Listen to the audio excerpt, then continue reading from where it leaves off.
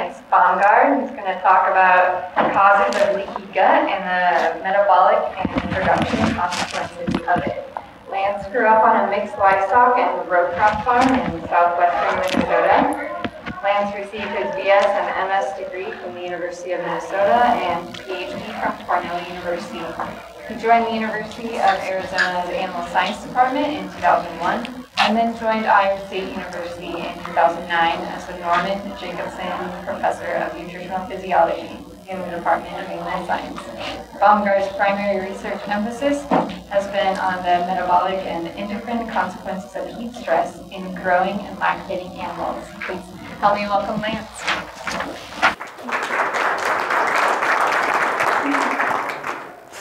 Okay, can you hear me all right? In the folder it says I was a Jacobson Professor of Dairy Nutrition, and although I do some dairy work, I didn't want you to not come just because it has the word dairy in it. So anyway, I grew up on a very small farrow to finish hog farm right north of Okoboji, in between Worthington and Jackson, if you're familiar with where that's at. Okay, so I've had some key collaborators I just want to throw out right away. We have a pretty active team of Nick, John, Jason, Aileen, and Josh and I, and then a variety of graduate students. One that's in the room here, Johanna, and I should have had on there Venkatesh Mani, because a lot of this work he has spearheaded. Okay, so I got a lot of slides, so we're going to go through this quickly, okay? But if you have questions, go ahead and stop me during the middle of the talk. I'm totally fine with that. The idea of the concept that gut health dictates overall animal health is not new, right? 400 years BC, we were talking about gut being the origin, or essentially the epicenter of animal health. I think we're getting a better appreciation for it now. I think, at least when I went to when I was an undergraduate and graduate school, we thought of the GI tract's job as just simply to digest and absorb, and that was pretty much it. And it's clear now that it has a much bigger role in overall profitability than we used to give it credit for. So my group in particular has been looking at insults that cause leaky gut in both the ruminants and in the pig side. And we first went down the pathway of heat stress. And my group doesn't necessarily study the mechanisms by which these insults cause leaky gut or impair the barrier function. We're more interested in, once that barrier has become compromised, what are the consequences from a metabolism perspective, a hormonal perspective, and which I'll show you in a few slides. The immune system has its own unique metabolism that's markedly different than what we all had to memorize in biochemistry class back in the day. And then once these three different systems are altered, how they collectively then compromise productivity and profitability, okay? So we're going to talk about heat stress, but I'm also going to talk about off-feed events or feed restriction. Laura Greiner and I and Jason Ross have just started a project looking at the transition period of a sow. I think there's a lot of overlap between the poorly transitioning dairy cow and that poorly transitioning sow with regards to inflammation. And then we believe some of that inflammation is probably coming from the gut. We've started some mycotoxin work, which I won't talk about, and we're still remain very interested in hindgut acidosis. Anyway, the two I'm going to talk about today, though, just for the interest of time, is heat stress and feed restriction. Just a reminder about the gut. On here, this oversimplified picture is supposed to show villi, right? This is a strategy that the animal utilizes to maximize the surface area of the gut, and I'll emphasize the strategy more in a few slides, but this would be a villi, and there might be a couple thousand different cell types that are lining that villi, right? And just like cell types on your skin, the villi need to be connected. They're connected with these tight junction proteins, which I'm going to show you a cartoon about in a second. But just imagine this is a villi, and there might be a couple thousand cell types. Hopefully most of them, depending upon what segment we're talking about, are enterocytes or absorptive cells. So here's a couple of these cell types, and they make these tight junction proteins, they're called TJs.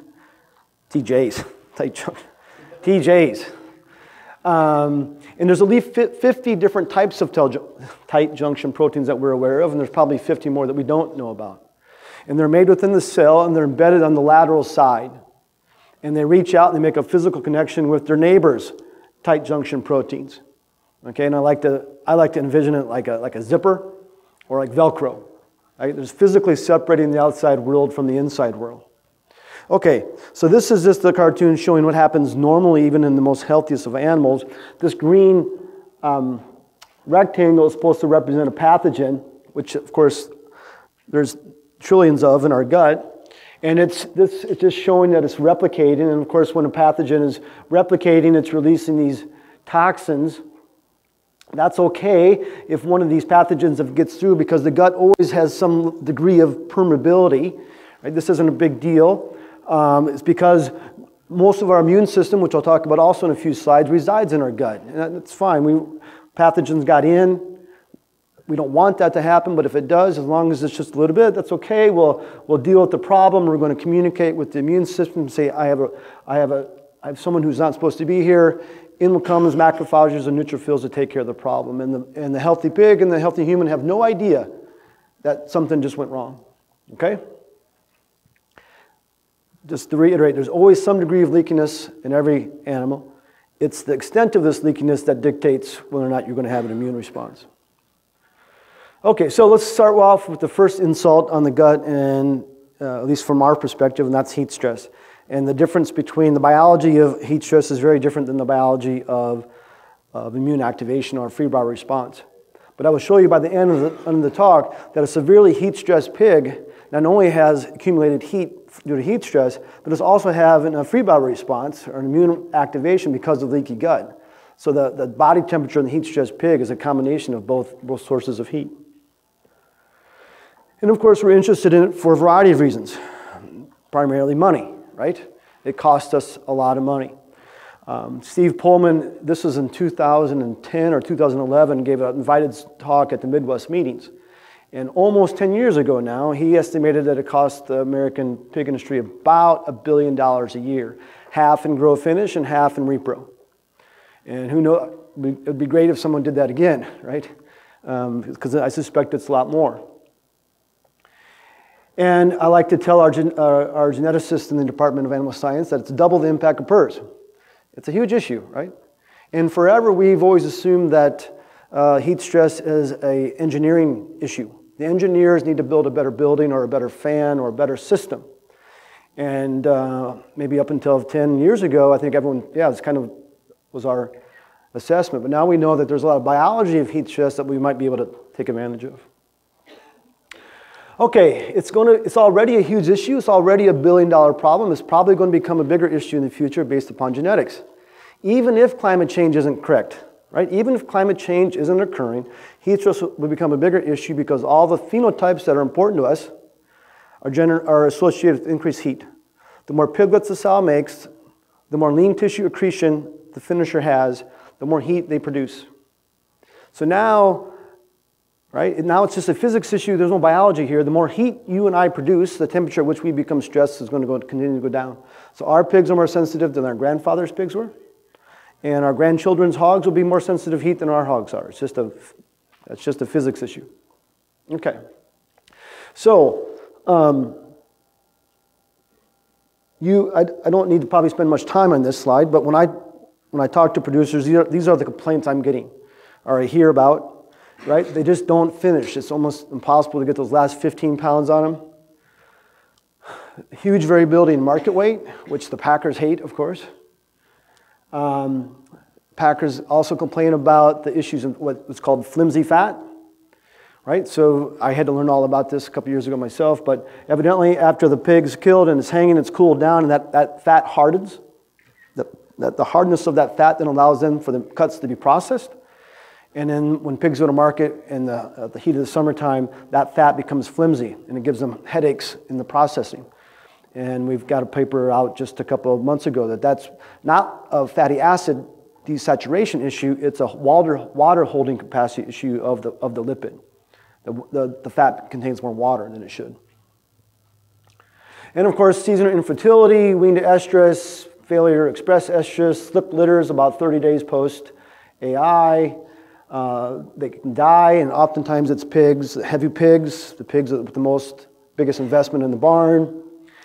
You know, we talked about feed efficiency a lot. In fact, almost the inconsistencies in how heat stress affects pure feed efficiency. When I say pure, just simply gain over weight or feed intake, is highly inconsistent. And sometimes we actually see an improvement in feed efficiency during our heat stress experiments. So I think efficiency is a big problem, but not necessarily feed efficiency. It's simply a production efficiency, right?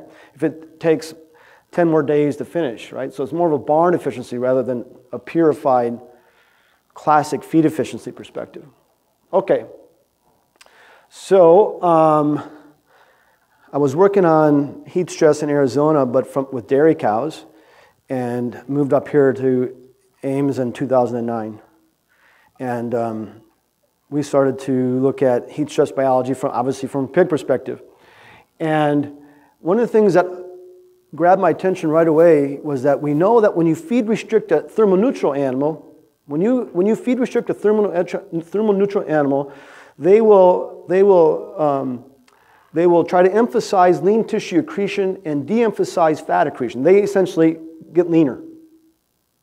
Okay, so feed restricted thermoneutral animal gets lean at the expense of fat, but a heat stressed animal, not just pigs, but chickens and rodents too, when they get hot, right, they accumulate more lipid, more fat than energetically predicted. Does that make sense? So a feed restricted animal is a heat stressed animal is essentially a feed restricted animal. They voluntarily go on feed restriction. But the consequences to lipid and lean accretion are very, very different between the two. So that was a huge, I guess, aha moment for us back in 2009. It's like, wow, this something's obviously heat stress is having huge impacts on metabolism that have nothing to do with reduced feed intake. Okay? So we set up these experiments. We always use what we call a pair feeding model. We heat stress a group of pigs. They will voluntarily go off feed. We measure that reduction in feed intake, and we implement that same level of feed restriction to a group of thermoneutral pigs. Right? So you have two groups of pigs. One's hot, one's not, but feed intake is paired. It's the same. Which I think is incredibly important. Right? There's been hundreds of heat stress experiments done in cattle and in pigs and chickens for years. But one group of heat stress animals is eating 40% less than the thermoneutral animals. So now it's like comparing apples and oranges, right? Okay, so this is daily feed intake. This is one of Sarah Pierce's very first experiments when she was a master's student in my program. We had thermoneutral pigs, heat stress pigs, and pair-fed thermoneutral pigs. I don't know if you can see that in the back. It might be too small. But the thermoneutral pigs were consuming about 2 kilograms of feed intake per day. The heat stress pigs have an immediate reduction in feed intake within the first 24 hours. And then by design, the pair-fed thermoneutral pigs have a similar extent and magnitude of feed intake reduction. Okay? So all the data I'm going to show you with regards to the gut or to metabolism has nothing to do with animals on different planes of nutrition. Okay, so we totally hypothesized that the pair-fed animals would do better than the heat-stressed animals, right? You'll see a pattern here that none of our hypotheses actually end up being correct. The thermoneutral pig in that 1 week time frame gains a little over 7 kilograms of body weight. The heat-stressed pig gains about 1.5 kilograms or almost 2 kilograms of body weight. The pair-fed thermoneutral pig, consuming the same exact quantity of feed that the pair-fed pigs are consuming, lost almost 4 kilograms of body weight, a little over 3.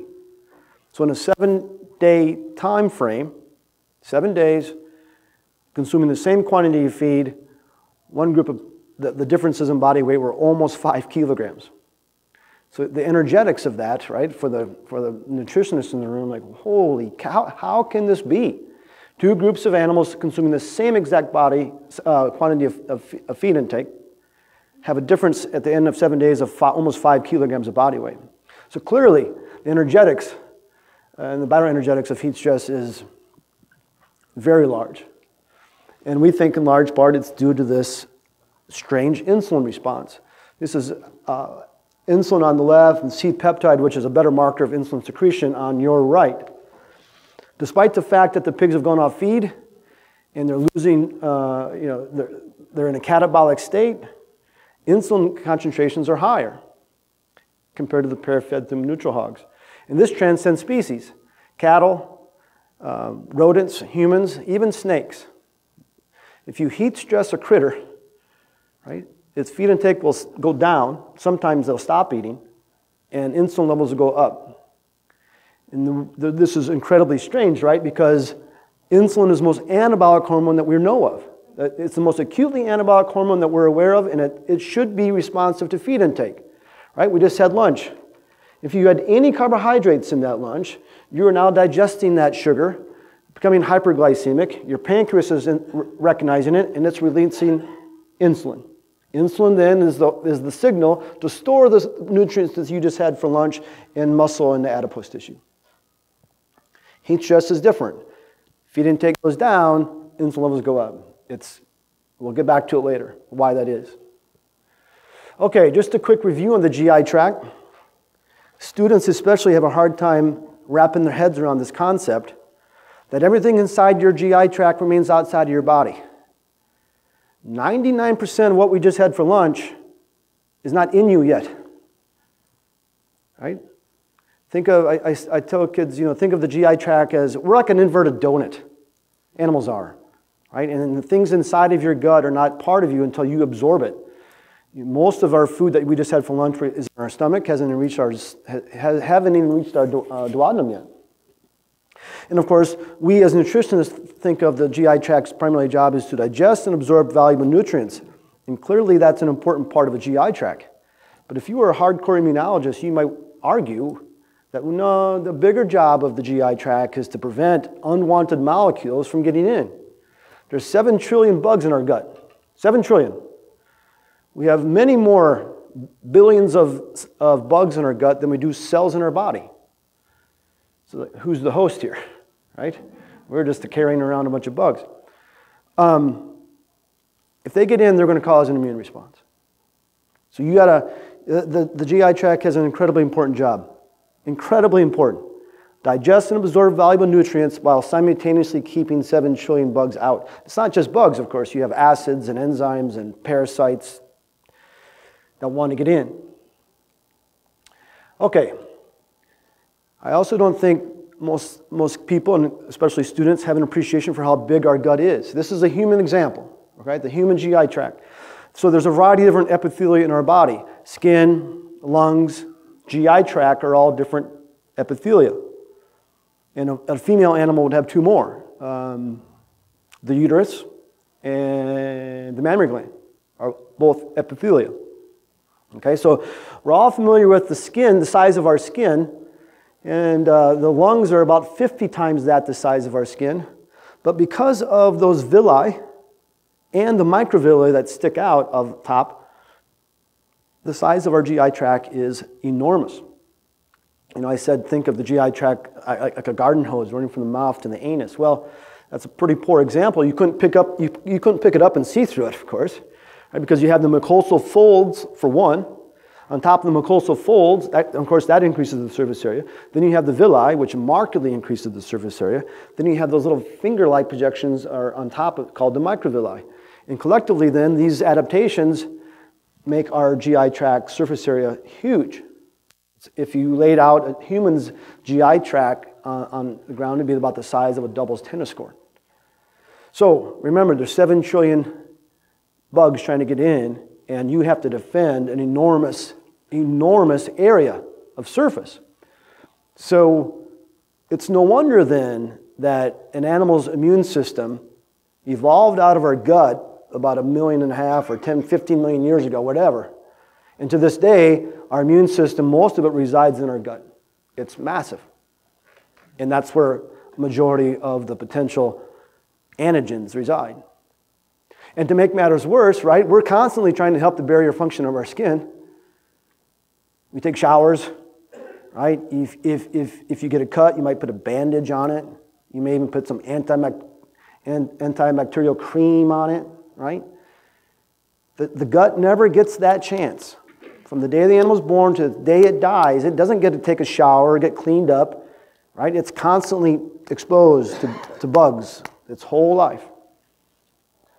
Okay, so why is the gut important, especially with regards to heat stress? Is because it's markedly affected by heat. When you and I go to the gym, you go to the beach, you bale hay, you're moving hogs in the middle of July, you get hot. What's the color of our skin become? It becomes red. Why does our skin become red when we accumulate heat? What are you trying to do? You're trying to get rid of heat, right? So you vasodilate at the skin. That allows us then to try to maximize radiant heat dissipation. But if you're going to vasodilate an enormous tissue like the skin, you have to vasoconstrict somewhere else. This has to be coordinated. You can't have vasodilation everywhere. If you did, you'd be dead. And the gut constricts. And the blood flow to the gut constricts about 50%. But I'll show you in a second, the cells lining that epithelia, the gut, are incredibly sensitive to hypoxia, reduced blood flow. And in fact, when people die from heat stroke, right, they die typically the next day. So if you suffer from heat stroke, right, and your eyes go back and you've lost consciousness and you're out of it, someone gets you to the ER and they'll throw you into a bathtub of ice water and maybe give you some saline. That's what we do, right? That's all we know what to do.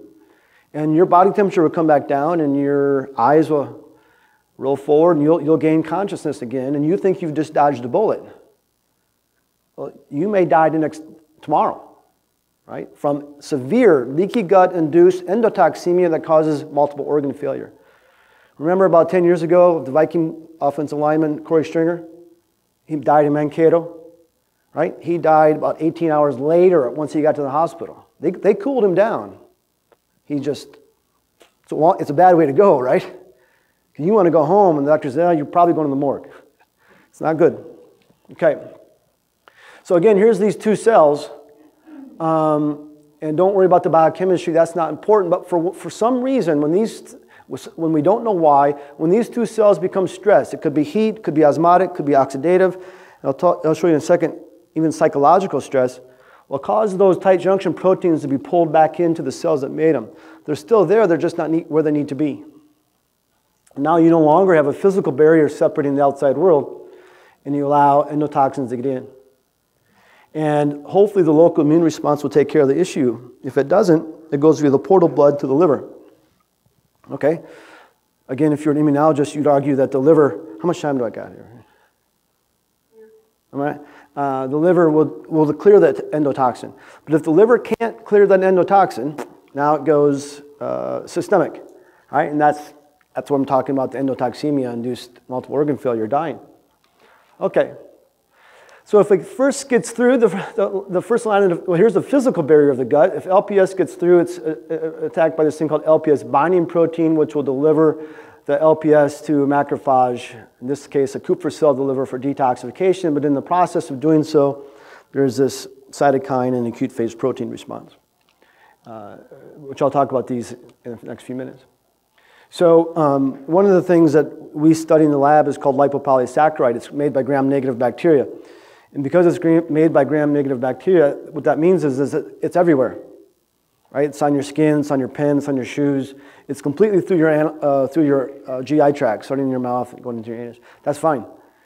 It ends up in your toilet, hopefully. Your pig's manure, hopefully.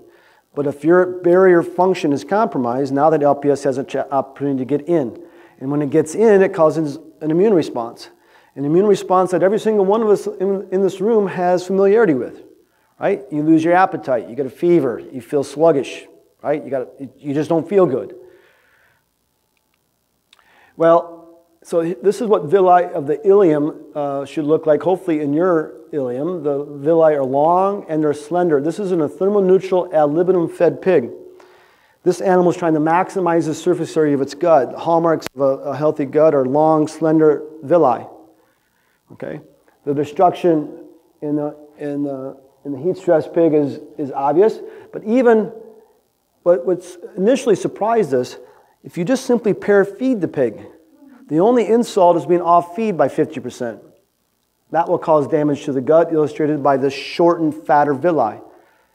Right? So the only insult is a feed restriction, and this causes architectural changes that are hallmarks of an impaired or unhealthy gut. I'll show you some blood data right now to support that. Sorry, in a second I'll show you that. But it happens quickly. This is some work from Sarah Pierce's master's work where we looking at endotoxin, which is the right axis, with time, 2, 4, 6, 12 hours of heat stress in a pig. And you'll see within 2 hours there's already a circulating increase in jugular vein LPS.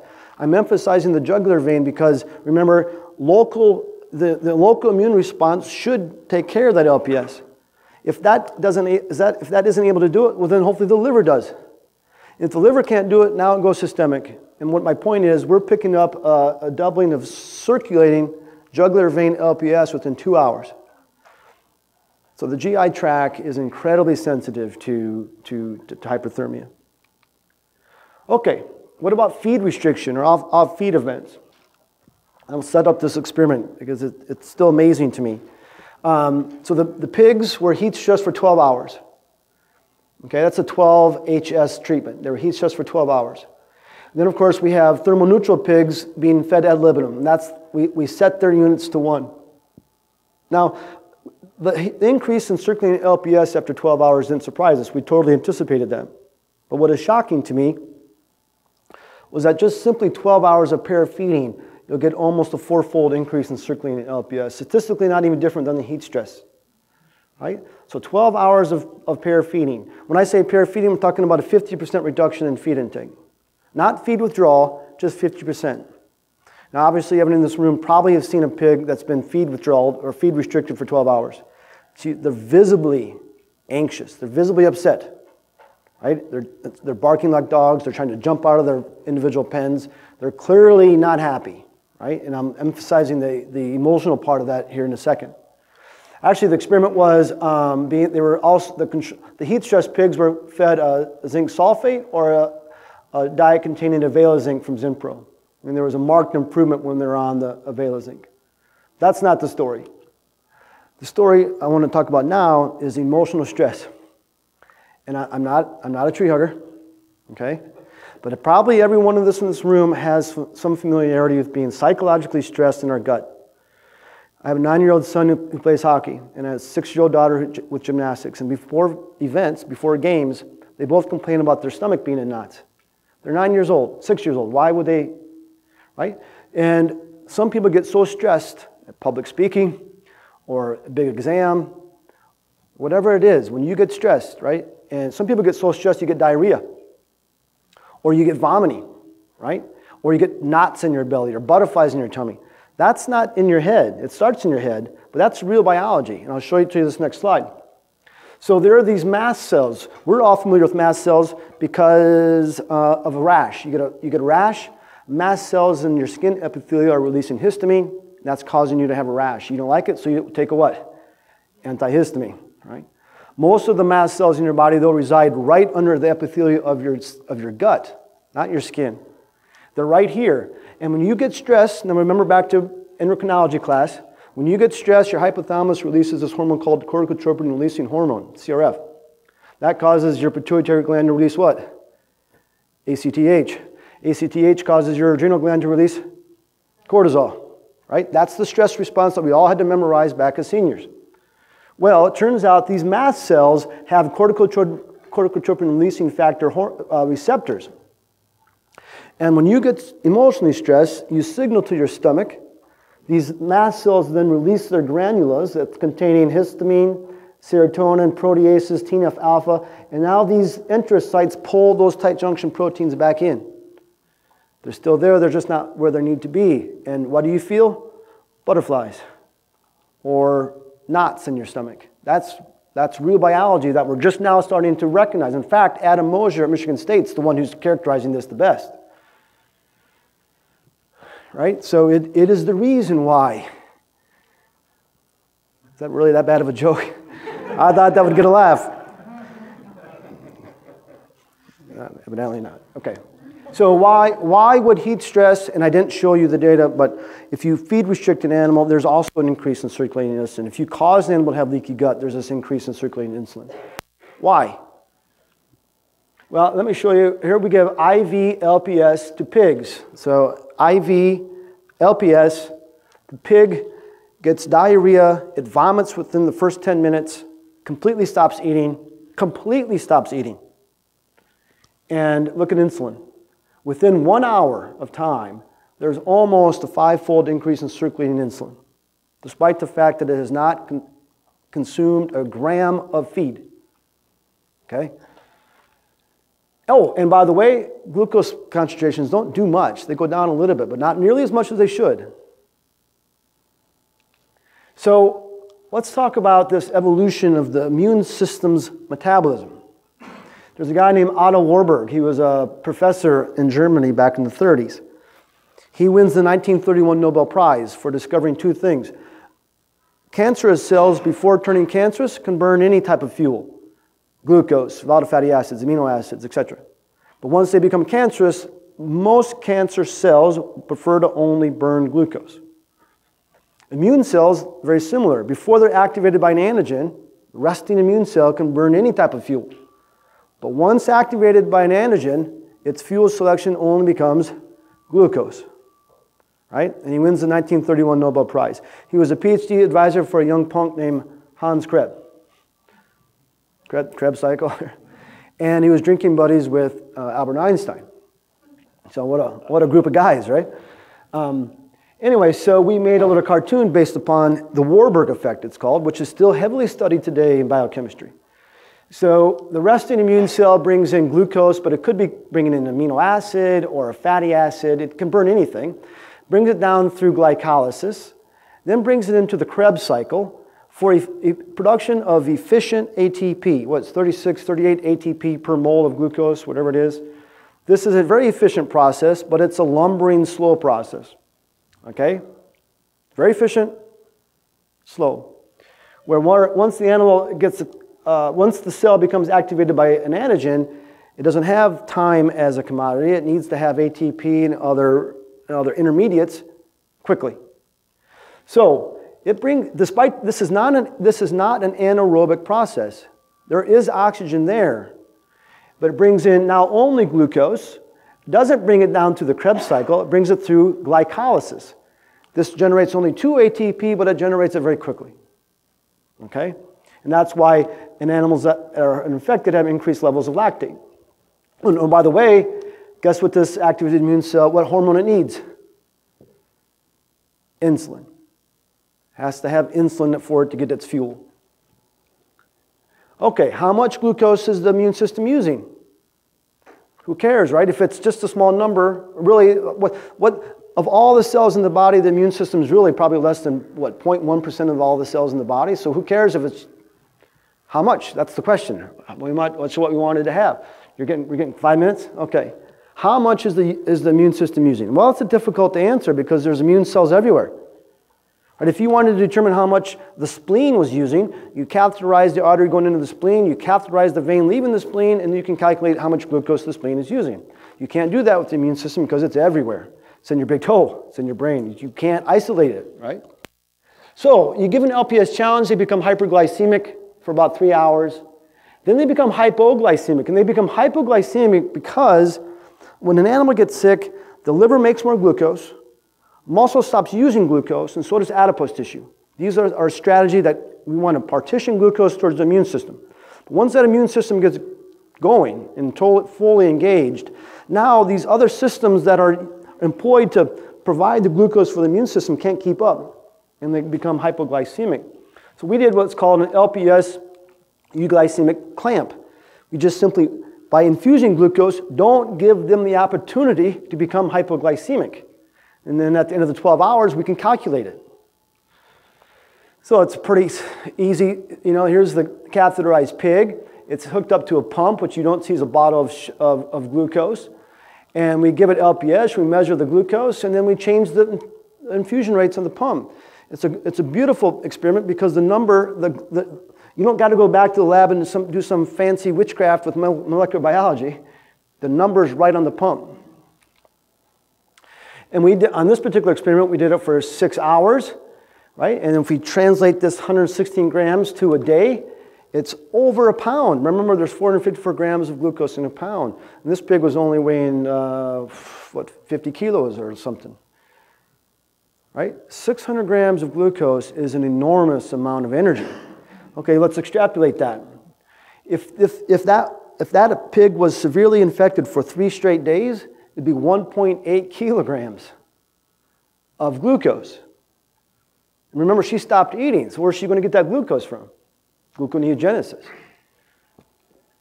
And John, patience, helped me with the math, and I said, okay, let's just pick a nice, round, even number. Let's just say that a pig gets sick, and its immune system for that entire sickness required 1,000 grams of glucose. Help me, and he helped me do the math. It'd be 1.3 kilograms of skeletal muscle synthesis. Right? 1.3 kilograms of skeletal muscle synthesis. And we've done this in steers, pigs, and cows. When you put things on a metabolic body weight basis so you can compare apples to apples, I don't think it's a coincidence that the number is always about 1 gram of glucose per kilogram of metabolic body weight. Transcends species. The immune system is expensive.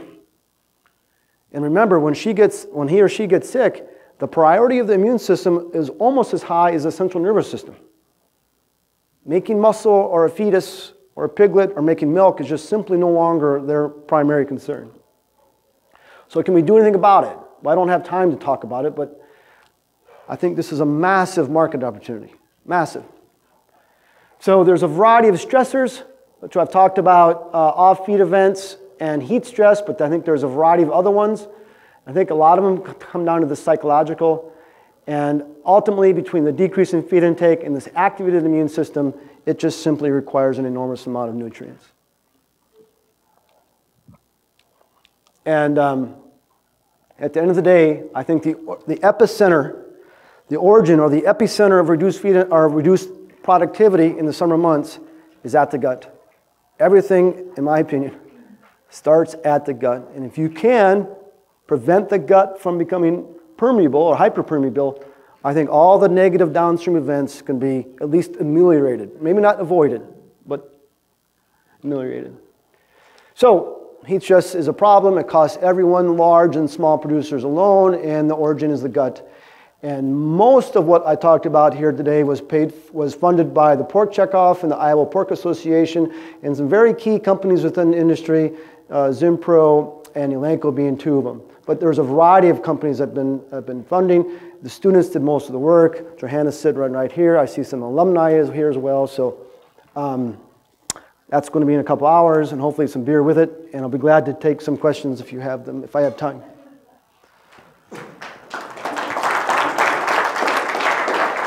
Do we have time or not? We have time for 1 or 2 questions. Yeah. I know a lot of times in the summertime they increase energy level of diet. Yep. Yep. But have you looked at reducing heat increment in the diet? Great question. The question was, other than increasing the energy in the diet, have you looked at the heat increment? So we did a big project funded by the IPP or the Iowa pork producers, where the hypothesis is that, of course, high fiber diets should be avoided in the summertime because they generate so much heat. So we did a fairly large experiment with 40 or 50 hogs per treatment, 2 different levels of fiber, and didn't see anything. So it makes me wonder if these dogmas that we have in our industry, I mean, energetically they make sense, but I'm just not 100, they need to be tested. Because with 50 hogs per treatment, and we did episodes, 4-day heat waves, and we did 3 of them to try to mimic a Iowa summer day. Didn't see it. I didn't hear you mention the word, but oxidative stress. Yes. Is this an oxidative stress cascade that's going on? So I think there's a variety of stressors at the epithelial cell itself that can do this. Oxidative stress is one of them, which we know there's oxidative stress at the gut during heat stress. Osmotic stress, heat itself, psychological stress. So yeah, I think antioxidants can be part of that summer strategy. All right. Thank you.